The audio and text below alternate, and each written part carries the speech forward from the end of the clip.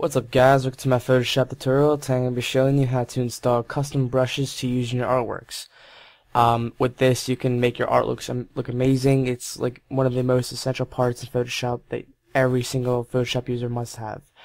So let's jump right into it. What you guys want to do first is go down below into the description and I'll have 5 links to just basic websites that you guys can use to download these brushes. My personal favorite is brusheasy.com. So here are the 4 I have for you right now. You got brusheasy.com, myphotoshopbrushes.com, psbrushes.net, and DeviantArt, which has everything. So when you're on Brusheasy, which I'm going to be using in my case just because I love it more, you just want to go up here to brushes, then just peruse your way on down the page, find the ones you like, see which ones catches your eye. So I'm just gonna go to this one right here.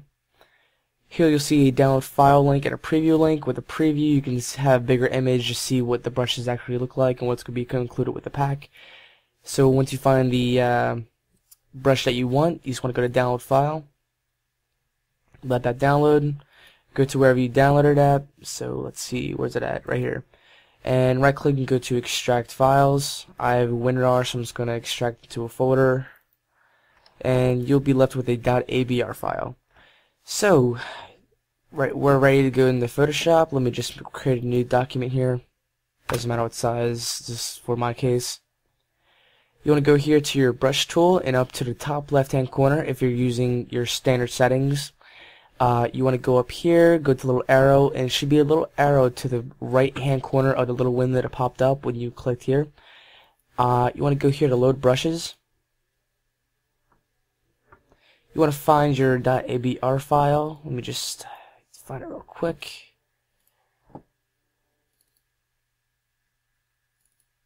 And you just want to click it and click load. Then go down to the very bottom of your little palette and your brushes will be right here.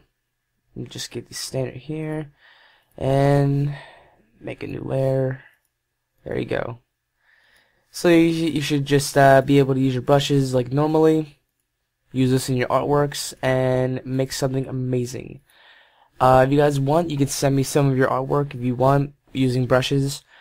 I don't care, do what you want, but it'll be awesome to see what you guys can make out of this. So that's it for the tutorial, guys. If you have any requests for any tutorials or any help with any problems you may have, please contact me via comment, Twitter, or PM. All my other contact information will be down below in the description towards the bottom.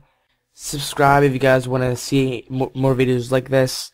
That's about it, guys. So have a good one, and peace.